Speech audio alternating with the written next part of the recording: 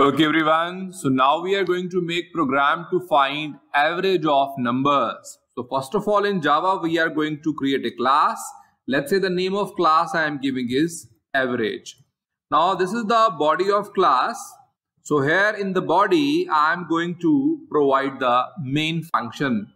Here in the class we provide public, means we can access everywhere. Then static. Static means the main function should be accessed without making object of the class. So the average class object is not required to access the main function. Then is the void. Void means no return type. Then is the main. So main is the driving function. Inside that we are providing the string args, that is string argument. So here Java is going to take the string argument when we are providing the input. Now afterward, this is our main function. Inside the main function, we are going to ask from user that please provide us few numbers so that we can take the average. So here we are saying system.out.print.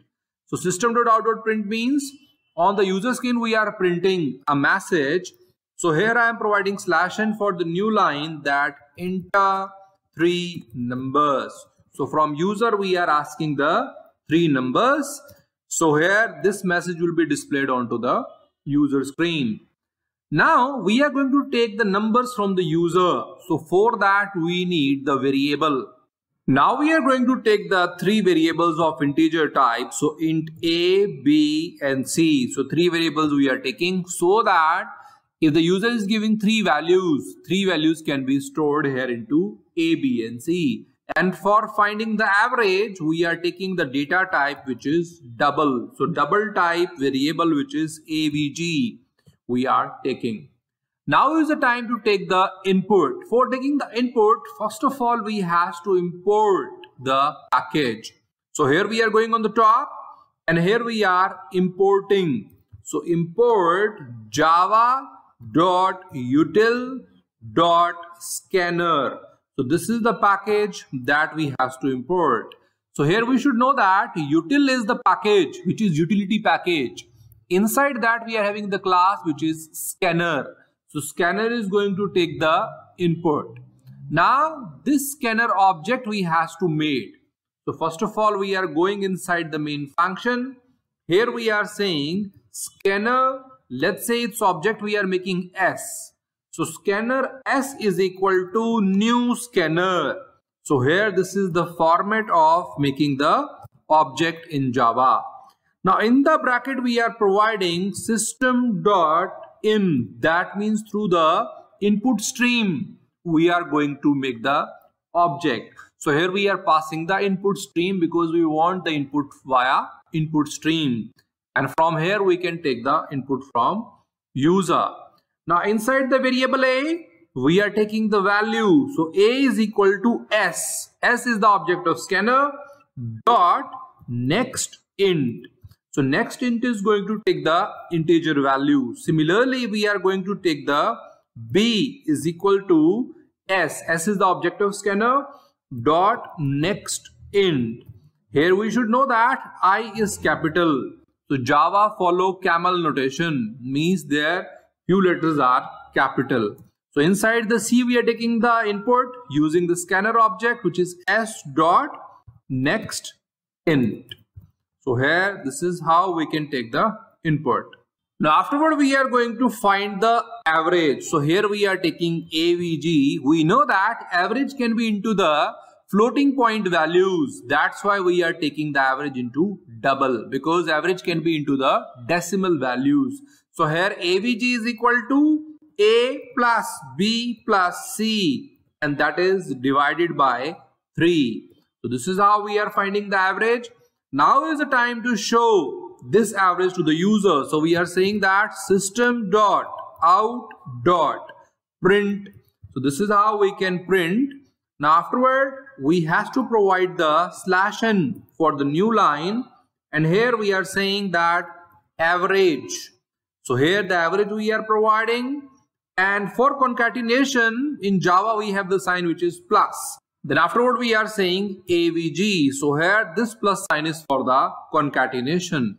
So here our program is complete. Now we are going to save this program. So we are going to file, then save as. So here we are going to the desktop. On the desktop we have the folder which is Ankit, and here we are going to provide the name. So preferably the name should be the same as the class name. So here average. So we can do one thing. We can take this name which is average. So AVERAGE dot Java.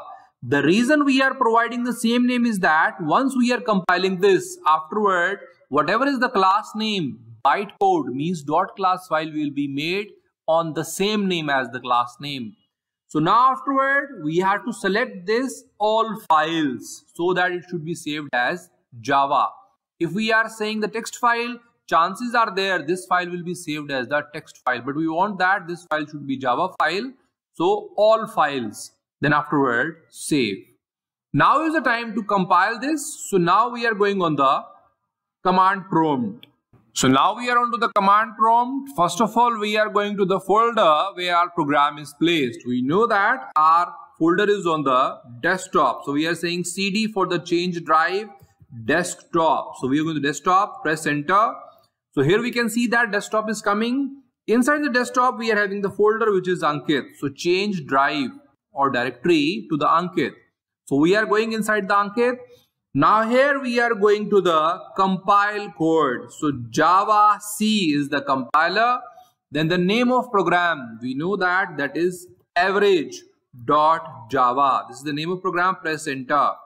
We can see that there is no error coming. So that means successfully our program is compiled.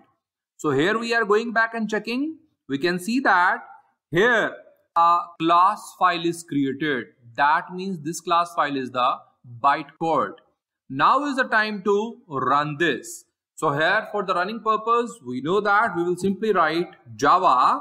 Then afterward we are going to provide the name of program, that is average. So this is the bytecode that will run. So Java average, press enter. We can see that it is saying enter 3 numbers. So we are seeing the code here. So here we are having the code on the left side. We can see that is saying enter 3 numbers. The same message is showing. Let's say the 3 numbers we are providing is 10, 11, 12. So these are the 3 numbers. Press enter. We can see that average is 11.0.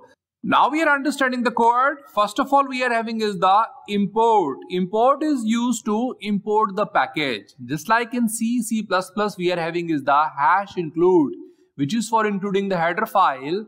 Similarly, here we are having is the import, that is for importing the package. In Java, we have the package. So here inside the Java, we are having the util, that is the utility package. Inside that, we are having is the scanner. Scanner is a class that is used for taking the input. We know that every Java program always start with the class. So here we have provided the class, and class is average. So this is the boundary of the class. Now inside that we are having is the public, that means accessed outside. Static means the class object is not required to access the main function. Then void means no return type. Main is the driving function. String argument means arguments are taken. So Java is taking the input in the form of string argument. Now afterward we are making the object of scanner. So here scanner S. Now scanner is the class, its object is created. So whenever we want to create the object, here we provide scanner S is equal to new scanner. So this is how we can make the object. In the bracket we are passing system.in. So input stream we are passing so that we can take the input from the user. So S is the object of scanner. Now afterward we are going to declare the variable. So int A, B, C. So here in the memory, 3 variables are declared. Let's say variable A, maybe its address is 301. Then let's say variable B. So maybe its address is 401. And there is one more variable, let's say that is C. So let's say its address is 501. So these 3 are of integer type. That means they can take the integer values only.